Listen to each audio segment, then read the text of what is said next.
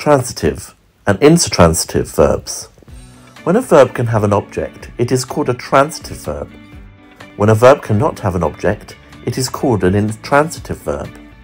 To take is a transitive verb. Example, Jane took a dog to the vet. To rise is an intransitive verb. Example, unemployment is rising. There are some transitive verbs which have a similar meaning to intransitive verbs. Transitive, to raise, to drop. Intransitive, to rise, to fall. Example, the glass fell.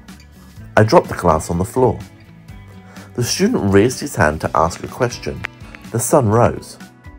Because intransitive verbs do not take an object, it is not possible to make the passive voice with them. Active. Shakespeare wrote Romeo and Juliet. Passive. Romeo and Juliet was written by Shakespeare. Active. I fell off my bicycle. Passive. Not possible.